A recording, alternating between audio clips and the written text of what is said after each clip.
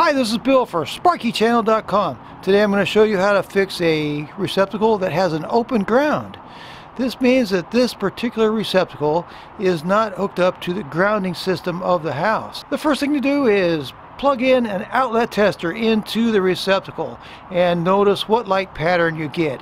In this case we get one green light on the left and then two blanks. And if you look on the index, one green light on the left and two blank lights is open ground. This means that this receptacle isn't hooked up to the grounding system of the house. It's always much better to have grounded receptacles because this will protect people from dangerous events like lightning strikes and power surges. Once we've determined that it's an open ground, the first thing we need to do is test our voltage detector. I'll put it into the hot slot and you see it lights up and has an audible beep. So we see that the voltage tester is working properly. Also, test all the outlets on the circuit to see what's happening in the whole circuit. So this is the next outlet on the circuit and we see that this one is, if you look on the index, this one is correctly wired. So this one has a ground. So we're found out some important information here using our outlet tester.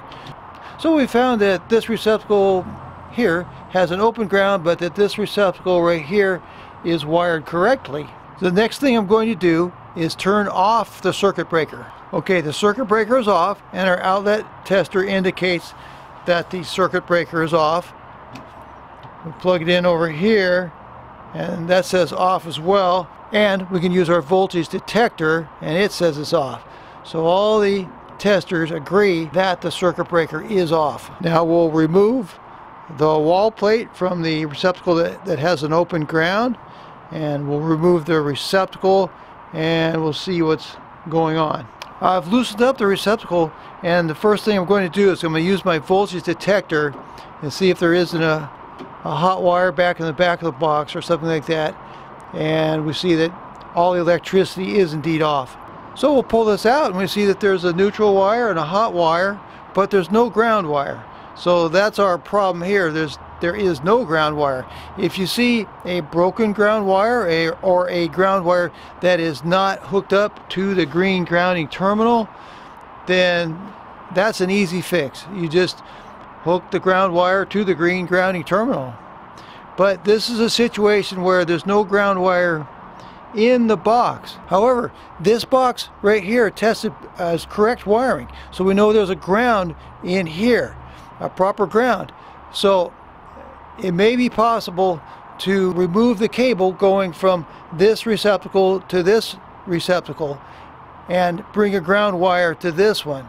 But to do that, we're going to have to check for continuity. That will tell us if this receptacle is the next upstream receptacle from this one. That is one receptacle closer to the main panel. If so, we can change out the cable going from this box to this box and bring a ground to this box. I've now loosened up this receptacle and I'm going to test with my voltage detector back in the back of the box, make sure there's no live wires at all in this box.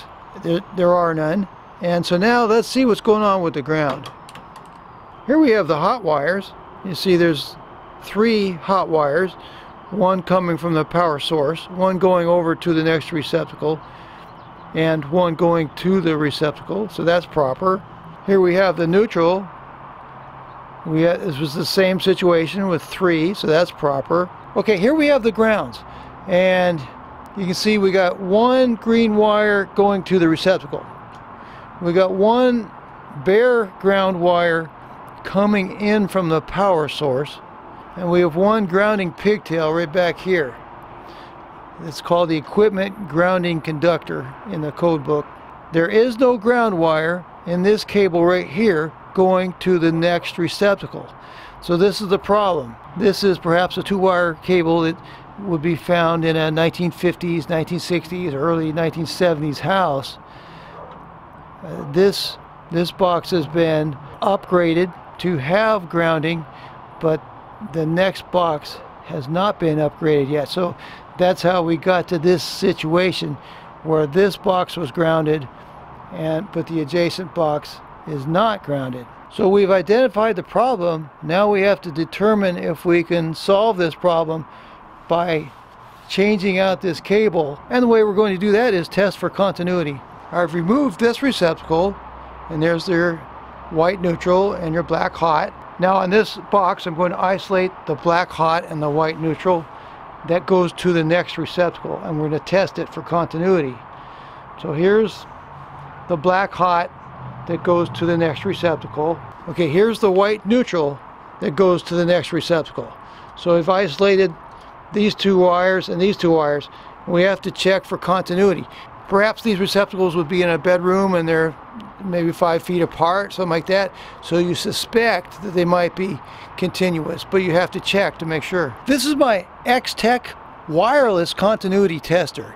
And so I'm going to turn it on. And you see I have the red lead connected to the black hot wire and the black lead connected to the white neutral wire.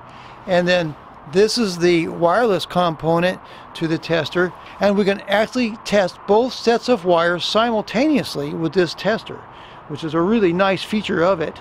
So I'll put, just as I did over here, I'll put the red on the black wire and I'll put the black on the white wire, and you see it is saying continuity. Continuity. So this black hot wire is this black hot wire, and this white neutral is this white neutral. So now we know that this box is upstream one receptacle from this box. And we can see there's only one cable coming to this box. We know this is end of the run, so this has to be upstream. So what we're going to do now is change out this cable right here that comes out over here, and we're going to put in a 12-2 with ground cable. I have prepared a replacement cable to run from this box to this box that has the ground. It has the bare copper ground wire, which is what we need to bring the ground to this box. I have to say though that this can be a very difficult process in real life with drywall or plaster walls, and it can involve crawling up in attics or crawling underneath the house and fishing cable through the walls and so forth. So changing out a cable like this should be left to professionals. So this is strictly for educational purposes only, just to show you how it would be done. I have removed the old cable that didn't have the ground wire in it. But before proceeding further, I'd like to do another test, and that is simply test for voltage. I've set up my digital multimeter, and I've got one lead on the black wire and one lead on the white neutral wire of the cable that brings the energy into the box, and I'm just going to temporarily turn on the circuit breaker. Okay, the circuit breaker is temporarily on, and we have 121 volts, so that's very sufficient voltage. I've got the circuit breaker off now, and the digital multimeter says that the voltage is off. And I'll just double check real quick with my voltage detector, make sure nothing's hot. I have installed the new cable. See, this cable has the ground wire, and that's the big difference. In a real situation, you'd probably be taking out a cable like from the 1950s, and it's good to take them out anyway because they get frayed and worn and so forth, and they get dangerous after a while. So we have installed a brand new cable. It's called a 12-2 because there's two conductors with ground. We'll start with the ground wires, and we happen to have a Wago lever nut here, so it's a very simple process of putting the ground wire all the way into the Wago lever nut and clicking the lever down, then put the grounds back into the back of the box. Now we'll hook up the neutral. This is the neutral going to the receptacle, and this is the neutral coming from the power source. So we just connect these together. Again, we're using a Wago lever nut. This makes it quite simple. Just put it right in there, click it down. You can always check, make sure they're in all very well. And we're going to push this into the back of the box. Now we'll hook up the hot. Open up the Wago lever nut. put it in, click it down, and we'll push this into the back of the box. Now I'll put a couple wraps of black electrician's tape around the receptacle for safety. I have now added a grounding pigtail to the box. I have firmly connected it with a screw right here. Now I'm going to install the receptacle in this box, and first I'm going to hook up the grounds, and I'll use a 3 connector Wago lever nut. First I'll put the grounding pigtail that bonds the box. Then I'll hook up the ground that's coming from the upstream receptacle. And now this is a pigtail that I'm going to run to the receptacle itself. Now I'll put the grounding wire around the green terminal in a clockwise manner and tighten it down securely. Now I'll take the white neutral wire and put it to the silver terminal and tighten it down securely. Now I'll take the black hot wire and put it to the bronze terminal and tighten it down securely. Now I'll take a couple wraps of black electrician's tape and wrap it around the receptacle for safety. Now you need to dress the wires, which is to put appropriate bends in them so that the receptacle goes in easily. And what I do is you push this down with your thumb like that. Push this down with your thumb like that. Push this one down with your thumb like that. So that's one bend. And it just kind of goes in like an accordion. Tighten down the receptacles and put on the wall plates. Now I've turned the circuit breaker back on. I'm going to plug in my outlet tester to see if we're correctly wired, and we are. So we can test the upper outlet as well, and that's good. And we can test the upstream receptacle, and we see that that one is wired correctly as well. That's how you fix an open ground. I'll put links in my video description for the Fluke voltage detector, the Fluke 117 electrician's multimeter, as well as the Fluke alligator clip set and the Fluke soft case. Also, I'll put links for the Wago lever nuts in the 2, 3, and 5 connector sizes, as well as the multi-pack.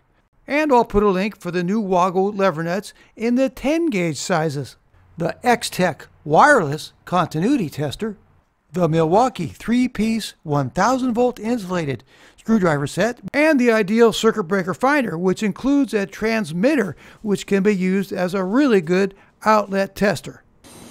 The receiver and the transmitter together make an excellent circuit breaker finder.